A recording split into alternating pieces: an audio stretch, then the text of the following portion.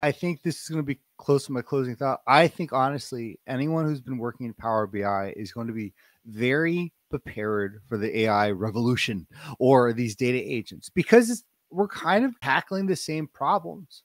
Where I realized the best value I had at a company when I worked at FTE and what I do now is not when I build an individual report. Mhm. When I've been able to uncover what I say, like looking under the rock, where I would notice the processes that took a lot of time. It's like, well, how can we save money here?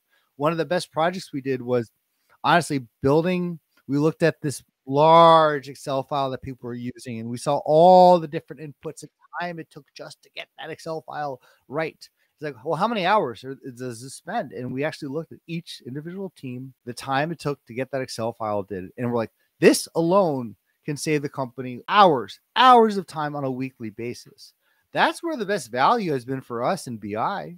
Is where can we automate and save that time? And I think we're going to see a lot of people from the business intelligence space move into Copilot Studio, move into a lot of these Copilot data agents, because we have to. If you were good at it, if you're successful with BI in that area, it's a very easy skill that translates over to how does the organization solve those AI problems.